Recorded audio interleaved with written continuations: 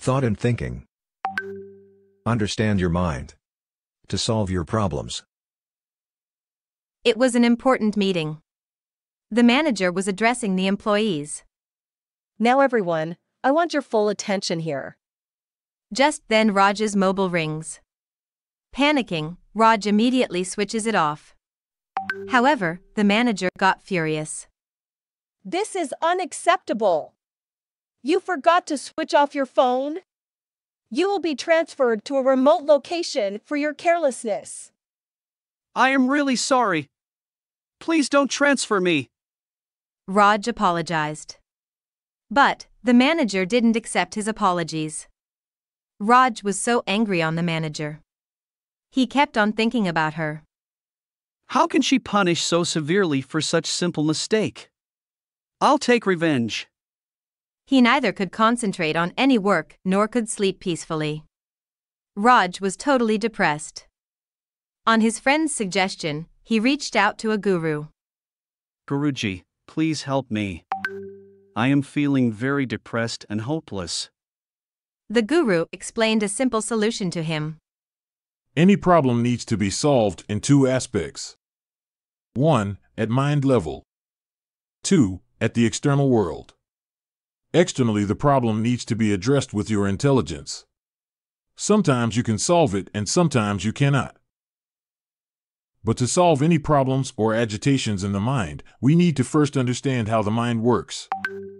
Yes, Guruji, please tell me. Our mind functions in two ways. Involuntarily and voluntarily, which we can refer as thought and thinking. Thought comes involuntarily, just like our heartbeat and breath. It comes and goes off to the next beat and the next breath. It is a science. But when we hold on to any thought and repeatedly think on it, we do a voluntary action called thinking. Repeated thinking is the problem.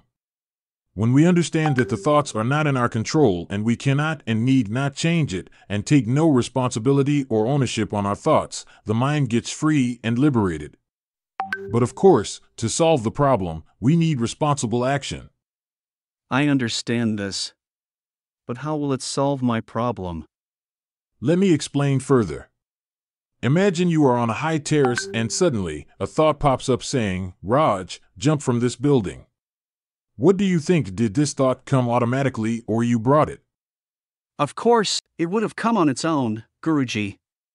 And it is a stupid thought. Exactly. Thought comes on its own. You don't have control on it.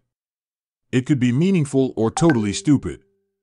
Now, would you be listening to this thought and jump?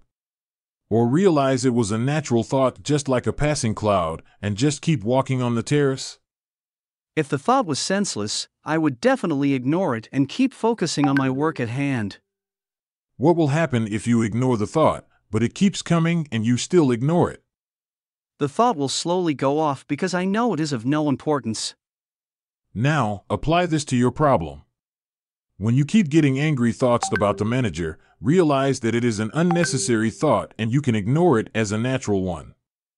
But my problem is still not solved. Yes, externally, you need action. You can escalate this to senior officials, or file a case, or search for another job, or even accept the transfer. But internally, you just understand the mind, that the thoughts come and go away naturally. As you have no responsibility or work to handle your mind becomes free and liberated and can focus only on the action and not spend time and energy fighting within itself. Raj now understood fully about his mind.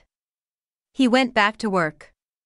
When he faced the manager, he automatically got angry. But he realizes that he has no work to change the anger, his thoughts, or his emotions. He did not bring them. So, he did not focus or take responsibility to handle his emotions. What he has to focus now was his decision. He filed a complaint, but had to move to another location. There, he prepared for a higher examination and got promoted to a better role. This story is a modified version based on a true incident. The guru who gave this knowledge, Sribagavath from Bhagavad Mission.